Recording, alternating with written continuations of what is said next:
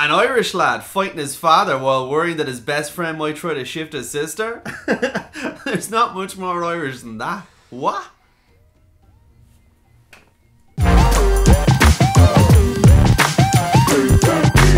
Star Wars might have happened a long time ago in a galaxy far, far away, but it continues to be of special interest to the people of Ireland.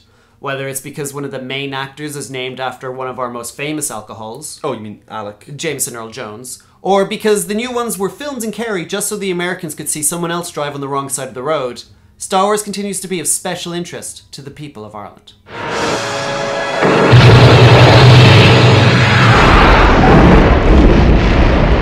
Sure, Star Wars is a movie about space and spaceships, but at its core, it's just about a sound lad working on a farm who spends all his day dreaming of heading off to the city where all the action is.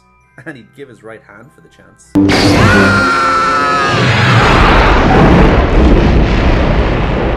Now, the Jawas might look strange, but when you're a remote farmer looking to buy scrap metal on the cheap, you go to the lads in the caravan every time.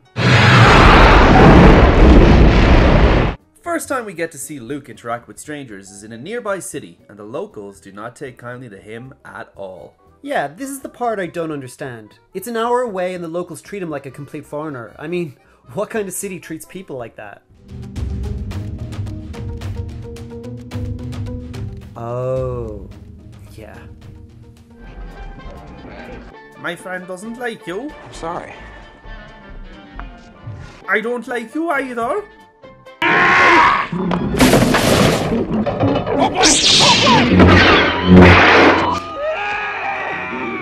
Ow, you concha!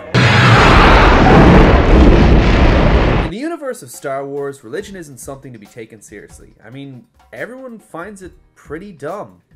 Hokey religions and ancient weapons are no match for a good blaster at your side, kid. It's got a good side and it's got a bad side, but the one thing that holds true for Star Wars in Ireland when it comes to religion is it's everywhere.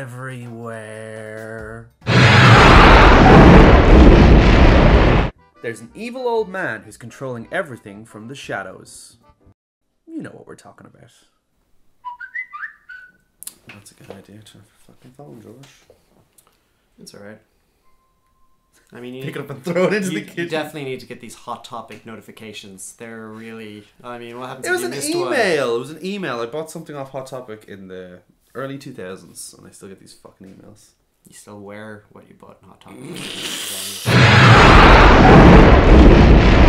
To some people, Star Wars is their Bible. To us, Star Wars is the Bible.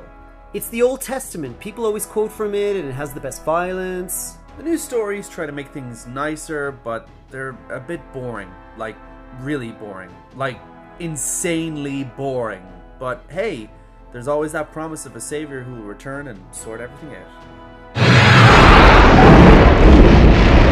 There's some weird names in Star Wars, whether it's Newt Gunray, Bib Fortuna, or Salacious B. Crumb. Star Wars is known for having some of the weirdest names in film history, but is it any worse than what you'd hear in a roll call at a D4 kindergarten? I mean, they could have been called Fiacra, Kumsuk, Rishtard, I know that one. Sav? Sav sounds like the next holdover from the Sarlacc pit.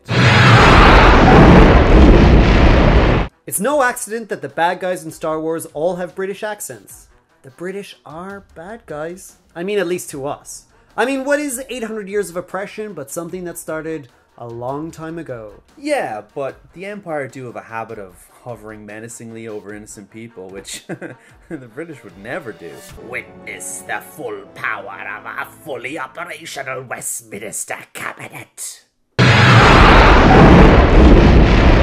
Star Wars is all about family, which we can agree is just as important in Ireland. And yeah, there's that bit where Luke and Leia kiss, but we don't have anything like that here in Ireland. I mean, like, well...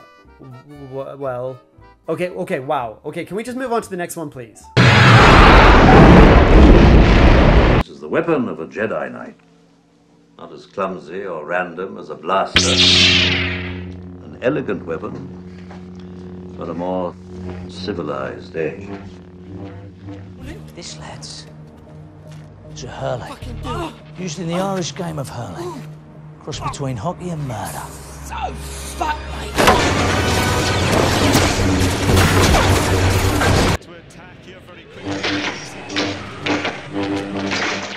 Yep, the only thing missing from Star Wars is your drunk dad on the sideline calling the ref a prick.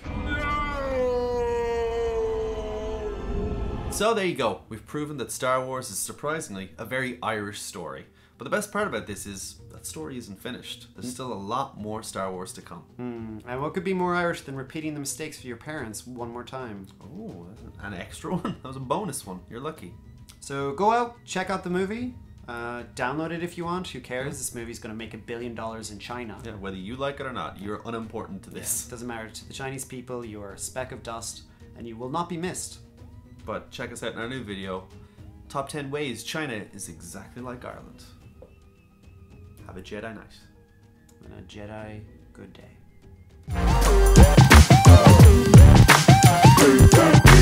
Irish lad fighting his father while worrying that his best friend might try to shift his sister.